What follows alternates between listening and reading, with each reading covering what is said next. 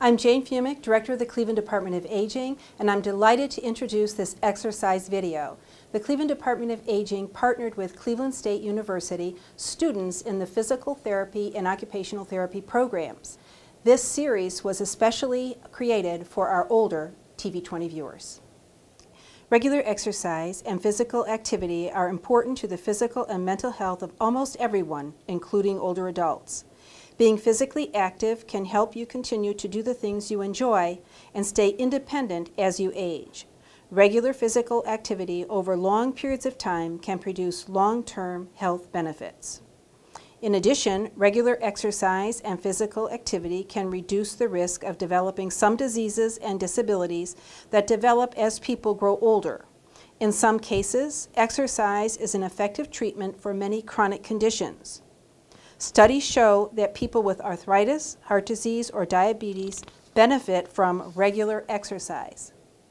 Exercise also helps people with high blood pressure, balance problems, and those who have difficulty walking. One of the great things about physical activity is that there are many ways to be active. You can be active in short spurts throughout the day, or you can set aside a specific time of the day on specific days of the week to exercise. Many physical activities, such as walking, raking leaves, or taking the stairs whenever you can, are free or low cost and don't require any special equipment. If you are interested in learning more about resources in Cleveland for older adults, call us at the Cleveland Department of Aging. We are here to help. Call us at 664-2833, Monday through Friday, 8 a.m. to 5 p.m. Hello, my name is Julian Rogers, and I'm Director of Community Partnerships with Cleveland State University. We are absolutely thrilled to partner with the Cleveland Department of Aging and TV20 on this exercise video series that we know that our older adults will find beneficial. At Cleveland State University, we practice engaged learning.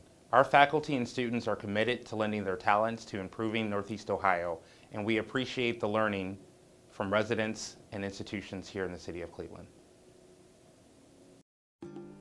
Hey everyone, this is Thrive Where You Are, a 3-part video series designed to empower people to thrive in whatever environment they are through confidence in their movement, strength, and balance. We will do this through a combination of exercises, education, and tools that you can use at home.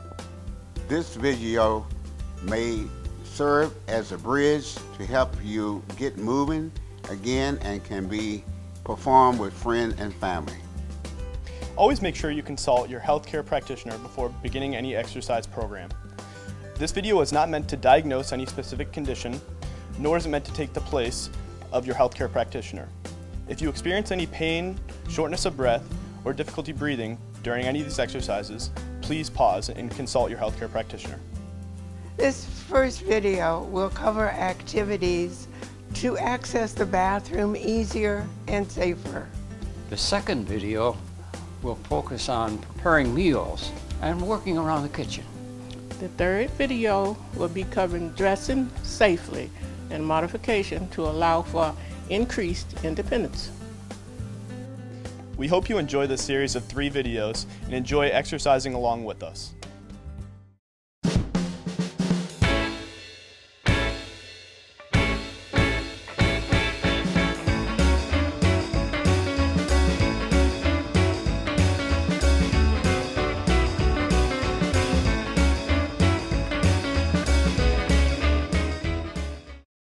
We're going to do a general warm-up before the rest of the video. To start off, you're going to be in a seated position, and you're going to want to scoot a little bit further forward because it'll make these positions and movements easier to do. Our first exercise we're going to do is leaning forward to try and touch the ground. So we're going to demonstrate each of these twice, but at home try and do these 8 to 10 times or as you can tolerate. So for our first one, we're going to reach down and try and touch the ground. Good. And then come back up. While you do this, you should feel a nice stretch down your back. Good. Come back up. For our next one, we're going to do twists. So we're going to try and turn to the right and grab onto the chair. Take a nice deep breath in. And then let that out and come back to the middle. Now we're going to rotate to the left. Come back in. Come back. And then back to the right. Back again to the middle. And doing this, you should feel a nice stretch through the sides of your trunk and your back.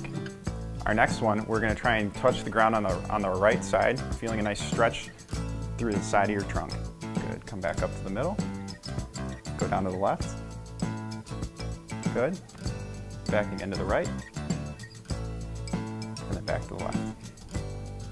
Again, do this as you're comfortable, and if you're feeling pain, that's a good sign to slow it down a little bit. Our next exercise is going to be pulling our right knee up towards our chest. Again, pull up as far as you can tolerate. You can do it with the left leg, and you're going to hold this at the top for about a 1 count. Do it with the right leg. Good. Do it with the left leg. And make sure you're breathing throughout this. The next exercise, we're going to kick our right leg straight for about a 1 count, bring it back down, and then we're going to go back up again. So doing this at home, you're going to want to do the right side and then do the left side. And then 2 with the left. Good. 1 more. After this, we're going to do the sun pose, which involves reaching up towards the sky and then coming down again like we started off with, touching the ground. And this is just kind of putting everything together. And do it 1 more time, reaching up towards the sky, coming down towards the ground. You should be feeling warm and ready to exercise now, but if you're feeling dizzy or like you might be losing your balance, please stop what you're doing. For this exercise progression, we're going to be practicing working on your ability to get from a seated position to standing up. An important part of being able to stand is your ability to activate your hips. So for the first exercise in this progression, we're going to do an exercise called butt squeezes. The easiest way to think about this is taking your hands and putting them on the sides of your hips and thinking about trying to squeeze your butt. You're going to want to hold that for a 1 count and then relax. You're going to do this for a total of 8 to 10 repetitions. Once you feel comfortable with activating your butt muscles, you can move to the next step, which we are going to do sitting here. The chair I'm sitting in has no armrests, but Judith's chair does. This is something important to think about when you're trying to stand from a sitting position, because it can make it easier if you have armrests. For the next exercise, we're going to do a partial sit to stand. So when we do that, you're going to want to scoot forward in your chair, put your hands on the sides of the chair, and then think about moving your weight forward and standing up partially. For this part, all we're working on is moving your weight forward and getting comfortable standing up at the bottom. This is a good exercise that if you have a family member or friend, to have them come in and spot you for safety. Once you feel comfortable doing this for 8 to 10 repetitions, we're going to move to the next step in the progression, which is to stand all the way up. So for this one, you're going to, again, put your hands here, lean forward, and then stand all the way up. Again, good to have a spotter for this. Then you're going to sit back down, reaching back with your hands, feel in the chair. And you're going to do this for 8 to 10 repetitions. For this next portion of the video, we would like you to sit back and relax. I would like to show you a few pieces of adaptive equipment that will help you to get dressed in the morning. You can find these at your local drugstore, and they can be found very inexpensive. If you would like some help finding them, please ask your pharmacist or your physician for help. The first thing I'm going to show you is a reacher. It can be used for picking up things off the floor or things that are out of reach. Would you like to try that out, Phil? Sure. They come in all different forms and can be found for as little as $5. There are also aids available to help you with socks. All you would do is slip this on and then slide your foot through the stirrup and slide on. The next thing I'd like to show you is a button hook for those of you that would like to wear button-up shirts but don't have the hand skills to do it anymore. Phil would like to demonstrate this to you. He's just going to slide it through the hole, hook the button,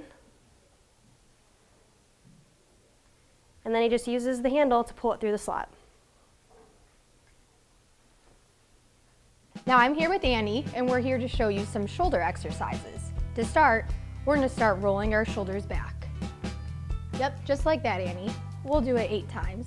This is 4, 5, 6, 7, 8. Now we're going to do the same thing, but rolling our shoulders forward. Good, Annie. 1, 2, 3, 4, 5, 6, 7, 8. How'd that feel? Pretty good? Good.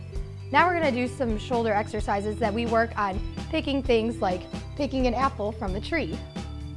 Go ahead and try that, Annie. Ready? Go up. Good. Good. So we can do it that way, and we can also reach across our body. So Annie, can you take your left hand and go up this way? Perfect. And back down. This way. Good. And we would do this 8 times as well. Let's try 2 more. 1, 2. Very good. Now Annie's gonna go ahead and take a seat. And we're now going to work on lifting both of our arms straight up and back down. Good. With these exercises, you want to make sure that you move slow and controlled. You don't want your arms just to fall down when you're doing them.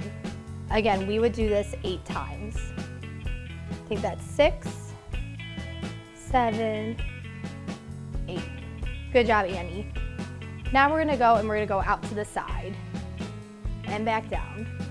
Again, with this motion, you wanna be slow and controlled, and you're gonna do them 8 times.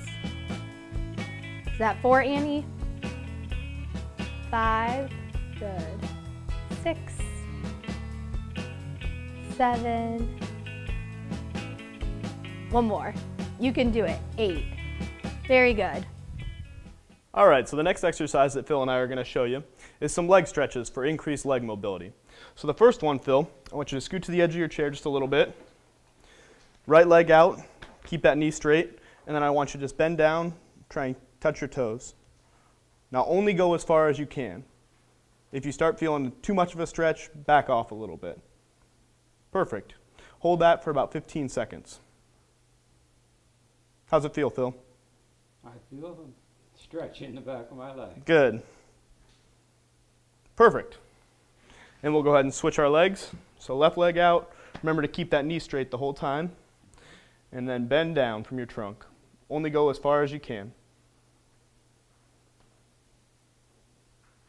Same stretch? Switch the stretch to the other side. Perfect. Good.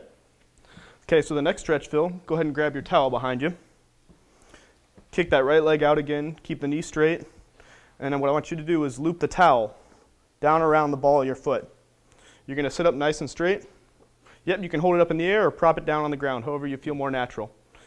You're going to pull your toes up towards you using the towel. So you should feel a nice stretch right through the back of your calf. Yes, definitely. Same thing, hold it for 15 seconds. Perfect. And we'll go ahead and switch to the other side. So loop it down around the left foot. Remember to keep that knee straight. Perfect. Now get a nice stretch right through the back of the left calf. Same thing, hold for 15 seconds. Feels pretty good, doesn't it? Yes, it does. Perfect. Okay, I'll take your towel for you. There you go. So your last stretch that we're going to do is for your hips, okay? So what I want you to try and do is try and put your right leg or right foot up on your left knee. If you can't get it that far, you can keep it right down here. So I'll show this version, you show that one. What we're going to do is we're just going to give a little press down our knee towards the ground. So you're going to give yourself a little bit of extra hip rotator stretch there. How's that feel? I feel it back here. Good. It's exactly where you're supposed to feel it. Same thing, hold for 15 seconds. Perfect. We'll go ahead and switch. Now give that left leg just a little push there.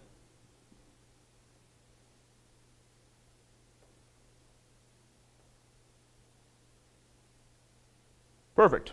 What do you think? Very nice. Feels pretty good. It feels fine. Awesome. Hey, this exercise is to help with stairs and just work out your legs. It would be a great opportunity to get your friends and family involved so you have a spotter for safety. First, we're going to start off with doing side steps. You want to do these 8 times on each side. So it would be 1, 2, 3, 4, 5, 6, 7, 8. Great job. And then next, we'll be doing marching. For this, we want to put our hand just for balance because we're going to be lifting our feet. And so you'll want to do 8 times for this too. So 1, 1, 2, 2, 3, 3, 4, 4, 5, 6, 7, and 8. 1 time. And so for this last one, we're going to use on one foot and hold for about 5 seconds. It's really important to be holding on for safety because you could lose your balance. So if you want to hold on like this, and then on one foot, you'll hold on for 5 seconds. 1, 2, like that, 3, 4, 5. And then on the other side, 2. And you'll do that 8 times.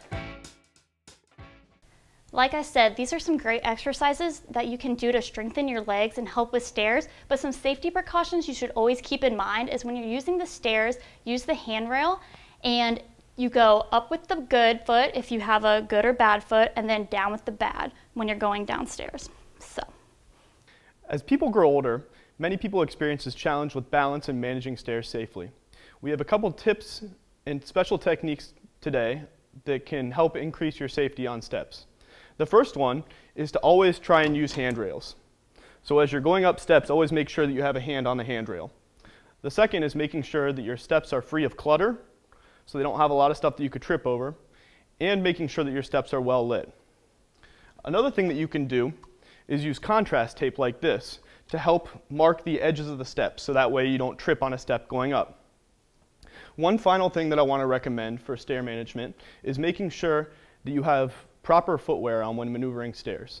Many people slip on stairs, and making sure that you have a nice rubber sole shoe will help increase your traction and prevent you from falling. I'm Mary McNamara, social worker at your Cleveland Department of Aging. I wanted to share 4 key resources with you today around transportation, healthcare costs, food resources, and exercise options in the city of Cleveland. Sometimes the lack of transportation can present a challenge if you want to attend an arthritis swim class at your local recreation center or go shopping at the West Side Market. At the Cleveland Department of Aging, we can help you learn more about what is available in our community to help with transportation. Things like Senior Transportation Connection, paratransit from RTA, and reduced senior fares on regular RTA routes. Are your prescription costs too high? Are you interested to see if you can lower the cost of your Medicare Part B premium? Are your medical bills too high, or do you need help finding some of the adaptive equipment shown in the video? Would you like help applying for Medicare or Medicaid? The Department of Aging Access Your Benefits program can help you navigate the sometimes complex application system. Are you interested in finding out about exercise programs at your local City of Cleveland Recreation Center? The City of Cleveland has 21 recreation centers that offer free programming to Cleveland residents.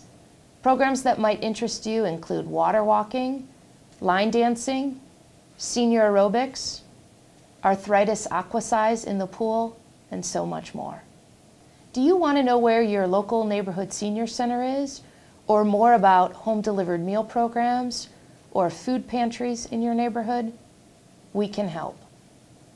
For a list of all of the resources available to you, visit the city's website or call us at 664-2833. We are here to help.